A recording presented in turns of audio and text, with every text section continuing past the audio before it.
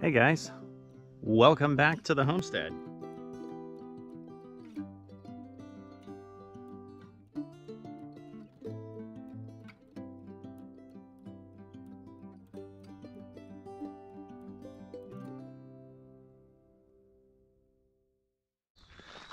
It has been a hot minute since we have been out here with you guys anyways. We've been out here an awful lot for the last month.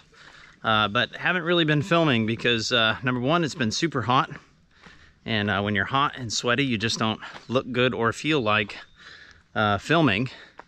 And speaking of being hot and sweaty, this thing right here, that's a 50-gallon rain barrel, and I have it set up just on a garden hose with an on-off at the end of it, and I fill that with a transfer tank, 300-gallon IBC tote that I put on the back of my truck. And I can go fill it up in town, or my neighbors over here have been really nice letting me fill it up there. But anyways, I've been filling up our outdoor shower, and that has been a lifesaver during the last month. So we have been working on the boathouse, and that'll be probably the next episode that comes out after this. But I want to take the opportunity while the weather is nice. It's only like 82 today. And so it's not terribly hot. I want to take the opportunity to give you guys an update on everything that's going on around here. So, and we got a new animal. You get a new animal? Yeah? You want to tell them what it is? A donkey. Ah, she ruined the surprise. We got a donkey. Here she is. So this is Daisy. You say hi, Maggie. Say hi, Daisy. She wants you to pet her. Yeah. Hey, Hickory. How you doing, buddy? You doing good? So Daisy is a miniature donkey, and she is going to live with our goats, and she will be our livestock guardian. So she has settled in quite nicely. She's, basically adopted herself into the family. And yeah, she has trained to the bucket already for the most part. She is very young. She's only like 4 or 5 months old now, maybe 6. And so she does get a wild hair and takes off running every once in a while. That's why we keep the lead rope around. But for the most part, she's doing great. So here's our meat birds, our brommets. These are all roosters, and we are currently using their field tractor and their Premier One fencing netting and moving them behind the goats. And they are, sorry, walked into a cobweb there. They are cleaning the ground. They're going through and looking for bugs and ticks and everything else. Hey, you'll have to skip the already recording? Yes, and I will skip the herb bin. I understand. Gardening happens, okay? Weeds happen, stuff happens. So for those of you who have been with us for a really long time, hi, honey. Hi. This was the first thing that we planted here. So we have our apple and cherry trees. They are actually doing great. We do need to remulch this already. That's just what happens when it's 100 degrees for 4 weeks straight with no rain. Things just break down so quickly. But we have blueberries and elderberries, and I don't think we've lost a single plant on this bank. No elderberries here. We don't have elderberries? No, we have goji berries. Goji berries. I apologize to you guys, goji berries. So, but let's step into Katie's outdoor garden. Ready? Ready. Boom. Those are peppers. Yep. All peppers in this bin. Okay, well, what kind and what are you going to do with them? Well, these are jalapenos. Okay. And I like to eat lots of jalapenos. Yeah, she eats them from the can. So I'm going to can them. Plus, from I the also jar. make some Mexican hot carrots that also need jalapenos. So we have, I don't know how many I have out here. Yeah. 3, 6, 9. I think I have like 10 or 11 here, and then there's more in the greenhouse. Okay, and then what are these peppers? I think those are bell peppers. Okay. Look at them. These are like banana peppers. Okay. Very nice. And then we have, I forget the variety, but it's a type of paste tomato. Pace. And then these, well, and then more herbs up front here. Okay. But then these are atomic tomatoes. Okay. Yeah, so we have quite a few people on Instagram that follow along with our antics and business and stuff, and so With our shenanigans. With our shenanigans, and so there's, you know, a decent amount of people in the area that have mentioned that they have all the stuff for canning and they want to learn how to can, but they're afraid to start. And so there's a few people, you know, in that category. Then there's some people that have canned before, and then there's, you know, some experience. So we're also looking at it as a fellowship opportunity too. And then everyone can bring their kids, and it'll probably still be hot, so we're gonna go swim in the creek and do that. But yeah, we're gonna can some tomatoes. That's and when are we doing that? I think it's the 28th of July. It's a Thursday. July 28th, so like 3 weeks. And I will be filming it. Yeah, and we're just going to do diced tomatoes. We figured tomatoes was a good place to start because you can there's do so a lot. many things you do with tomatoes. Yeah, and if you get the basic of dice down, then you can do all the other stuff that comes with tomatoes. So cucumbers on the end here. Well, real quick, so look forward to that, guys. If you haven't subscribed, go ahead and subscribe so that you will get a pop-up when that happens, I guess. Click the bell so you get the notifications whenever they come through, all the YouTube stuff that you should do if you love the channel. So thumbs up and all that good stuff, and then share this with your friends if you have friends that are into homesteading and canning, preserving, I don't know, just anything, self-sufficiency, you know. Yeah, so we're doing what we can. we're doing what we can. So okay, back to it. Squash. No, those are cucumbers. See, this is why she's the gardener and I'm the builder. These are not squash, they're cucumbers. Yes. Okay. And we're just gonna let them mixed up. Great. come out over the land. Is squash. Yes, Thank you, that's Vicky. correct. That's squash. More tomatoes. More tomatoes. These are atomic, you said? Yeah, these little guys. There might be some more. Yeah, see at the end there's some more of the paste ones. Yeah. Sorry. I had a bunch of them that I had started mixed in. and I didn't label them, which is fine because it doesn't bother Who cares? me. Well, hold on a second. Excuse me, Mr. Tomato. Do you care that there's atomic tomatoes right there? No? Okay. See? They don't care. Alright, Gardening doesn't have to be perfect. We didn't do a lot of, so these are just bush beans. Bush beans? We didn't do a lot this year because I Well, still have a bunch You tried, canned. though, didn't you?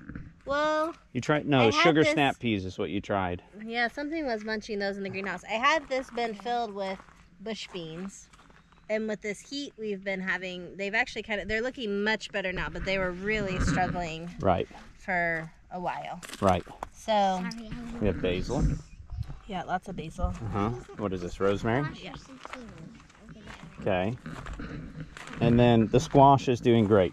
Yeah, that's great. So, yeah, we have patty pans, which we love to grill. And there's a bunch coming in here. Yep, and we do love to grill. And It's right there. yeah, And then we here, have that one too. here's Katie's new favorite toy. She got a Camp Chef Pro 16, Yeah, and I that's believe actually what we're going to use to can. cool. Yeah. And then this is zucchini. And we It let is. we let And then everyone show. I don't know if you guys have seen it, but we got the footings done for the barn shop building. We're finally able to wrap that up.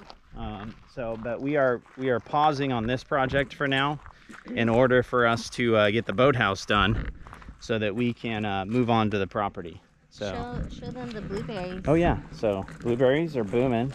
Yeah, We've been eating them. yeah. We've been snacking on And then we them. have a bunch of sweet potatoes in those red bins.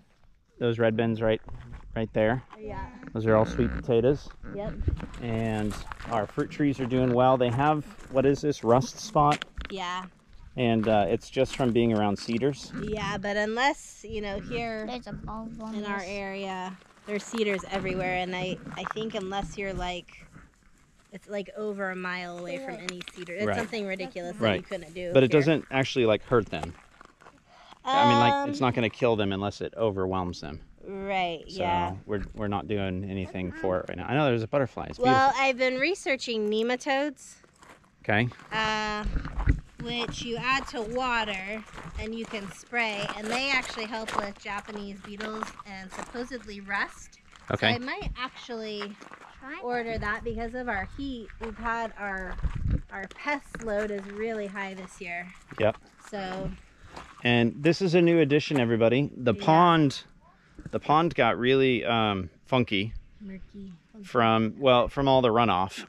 We weren't able to get seed down on the banks around it, and so we had a ton of runoff into it, and it just, you know, it went from 5 foot deep to like 2 foot deep, and it was just muddy, murky nastiness. So I've actually drained the pond, and we just got done cleaning it out again. So our backup water, I was talking earlier about the transfer tank, I'm able to fill this kind of tote and bring it over here and refill this one, and Katie can water out of this using solar panel, battery. What was it called? A pusher pump? A transfer pump. A transfer pump. Yeah, it's incredible. So before we'd have to it took forever to water in here because we were watering off of the goat rain barrel, which is up there. It's higher, but there's like absolutely no pressure. It was trickle. So you just have to move the hose every 5 minutes all day. But this is like a legit. It creates about 35 psi. So she can actually like go through and spray everything to water it. Really we've started some irrigation in the raised beds, but it requires a pressure. I didn't realize this when we were putting it in. It requires about 35 to 40 pounds of pressure because it's drip tape, so it collapses. Which we might be able to use now off of this, maybe. We might be able to, but anyways, we're just getting by this year. Limp through and yep. So strawberries are doing okay. They got hit real hard, and Katie also had to transplant them in order to get weed fabric down. Well, so might be a strong. Yeah, we just didn't want to weed. Tomatoes? Tomatoes are good. They do need to be pruned. I haven't pruned this side much. They went in a little later than the other side, so. Okay. KT, you weeding in there? A little. A little. So she does have flowers. They're blooming. Yeah, they're beautiful. So, and a lot of weeds. Look at these tomatoes. The tomatoes are good. Yeah, we have lots of tomatoes. They're beautiful. Which is good. That's kind of the main thing. That's going right now. These then have potatoes in them. Does this have anything in them? Yeah, so we're just kind of turning over the greenhouse. So I've started planting fall crops actually in here. Okay, so this was all salad greens until about a week ago. 2 weeks maybe. Yep. So. Yep. So, but you can see these raised beds with the hugel, they've already shrunk like 6 inches. Yeah, so these, what we actually just did is we planted potatoes in them. Yep. And then we're going to wait for the potato plant to come up. Okay. And then we'll add more dirt on them. Right. So mounding. So just wait. Yeah. For sure. You have some more peppers. More jalapenos, and then tomatoes. Yeah. Look at them all. Now, the one thing that we have found out with tomatoes in the greenhouse is that pests are way heavier in here. Hornworms especially. We get a lot more of them inside than we do outside. Come and look at this. Yeah, so our outside tomatoes in the planter bins up. Oh yeah. I don't know what those are. Up there on the pad, and I see them. I've only found like maybe 2 or 3 hornworms on those, and these we've been picking them pretty consistently. As we walk through and water, we just kind of look for poop or chomped leaves and pick them off and feed them to the chickens. Yep. Yeah, and the chickens do love them, so that's nice. But yeah, definitely can take its toll. Let's go walk out back, sweetheart, and look at the fruit trees. Oh, look, we fixed the gate. Fix the heart gate. There was a knot on the cedar. Yeah, and who fixed that? What? Mom. Yeah, Mama fixed it. I did. With a chainsaw. Yeah. So impressed. So impressed. All right, Penny. Yeah? So what kind of flower is this, Casey? A sunflower. A sunflower, Oh. and if you look way over here, you keep walking, see that one? It's going to bloom eventually soon. Kind of. Talking about the tall one. Oh, Yeah, these guys? really tall one. Oh yeah, Taller than me. you've got sunflowers Might going be for sure. taller than me. And Now this Penny. tree is doing okay. Yeah, we need to get the tape things off of it. We do. I need to give these trees some loving. The peach trees on the end are super happy. Yeah, watch out for the watermelons, guys. I wish we had some coming in. Look, little sugar babies. No, come here, come here. I'm coming. Oh gosh, so demanding. Watermelons, yay! Peaches and pears. These are pears over here, and I think these 3 over here are peaches. These are peaches. Those guys are getting. They're super happy. Look at those. But Katie saw something the other day. It's on the end one. Yep. This is a weed, right? Yeah, I'm gonna come through it. Those are the pokey ones. Yeah, Orange, they do. They hurt. Yep. So, yeah. This is all watermelon? No, this one's cantaloupe. This end is cantaloupe. Sweet. I love cantaloupe and watermelon. And there's the pond, by the way. See? I had to dig it back out. But that's okay. Okay. You guys ready? Check this out. Get off of there. The Japanese beetle. Yeah. A peach. Hey, Iris. We have a peach growing. Yes, Barrett's Homestead. First peach. Oh, you're So, right. and then Katie started planting We have corn up there and and pumpkins. We did do a couple pumpkins of pumpkins and corn. Of course, the weeds have kind of taken over, even with the weed fabric down. And then this But is corn. We talked about doing more corn, but there's a ditch there. I keep falling in. So we talked about doing more corn, but talked it's about just doing more corn, but we decided not to. We have a local Mennonite family that grows it, and we can get it from them. for now. And so this year, This year we're next gonna. year I think we'll have higher focus on. Well, next year hopefully we'll have more infrastructure done. Yeah. You know, so I it's mean, just- like Fit Farmer Mike was talking about the other day. The first couple of years are building. Yeah. So- We obviously want to still grow quite a bit, and we have a lot in. And we canned a ton last year. We so did can a thankfully- ton. Hope one of our baskets is knocked over. Yeah, it has. I wonder if that means something was trying to get to it.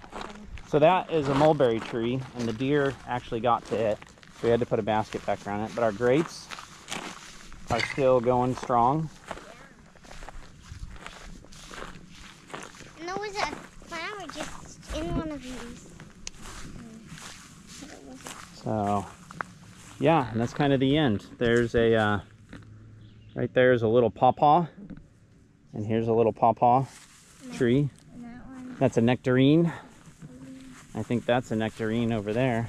That one's So, but that is kind of the end of this area. The blackberries we planted earlier are all doing well. I think we've lost a few of them, but yeah.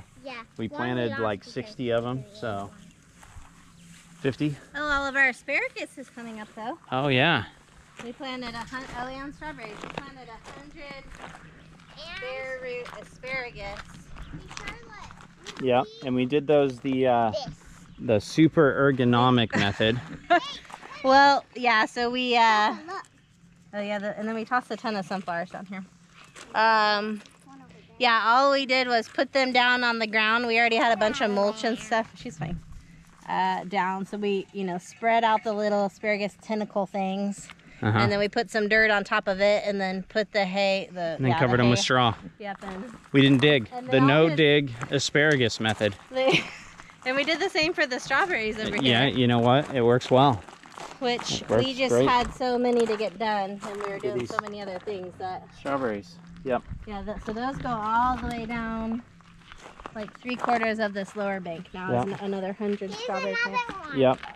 So we probably won't get a lot from those this year, the new ones, Yeah. because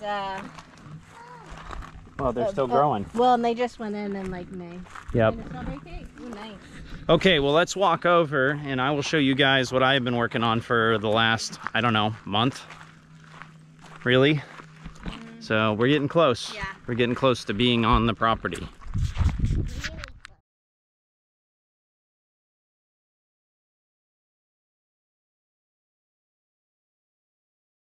So, we're not going to go into too much detail because we are coming out with a Boathouse episode pretty soon. But this is what we've been working on for the last couple of weeks.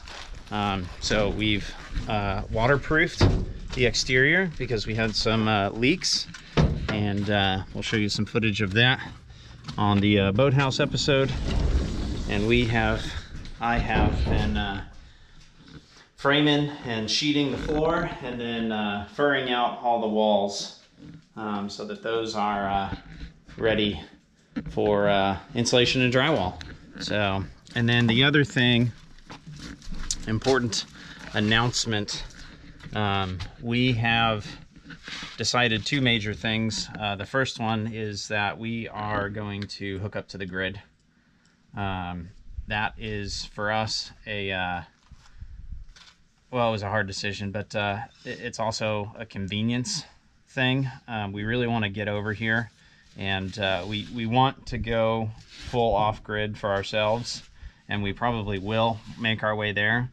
But doing all of your cooking, cleaning, laundry, everything the old-fashioned way takes a lot of time, and we're both running businesses. Yeah. And Katie, you know, full-time homeschools with the kids. So keeping up with laundry and dishes and everything else, again, the old-fashioned way, is just a lot of work. And so we are going to put a full utility room in. Okay, there it is. Putting a utility room in a Connex. So we are going to hook up to Como, which is right there. So utilities are already on the property. They've already been run. We've already, we didn't pay for them. It came with the property. So why not take advantage of what we have already here? So we are going to put a bathroom, laundry, and probably a kitchen in this thing, or on it in some way. What we're thinking about doing is we put it up on these big mega blocks. They're 2 foot by 2 foot by 6 foot, and that will give me a raised foundation to get underneath and run all my plumbing. And then eventually we'll put a skirt on this whole thing. What we think we're going to do is put a 12-foot porch on the front here, and that'll be like a screened-in porch. We'll have fridge, freezer, sink, counters, you know, food prep area, and also dining area, because the boathouse is tiny, and we could, you know, convert that into a multi-purpose tiny house, but the purpose of it was just a bunkhouse. It's just a place to sleep at night. So this will help us to get on the property so that we can move on to building our actual house. What do you think, Penny?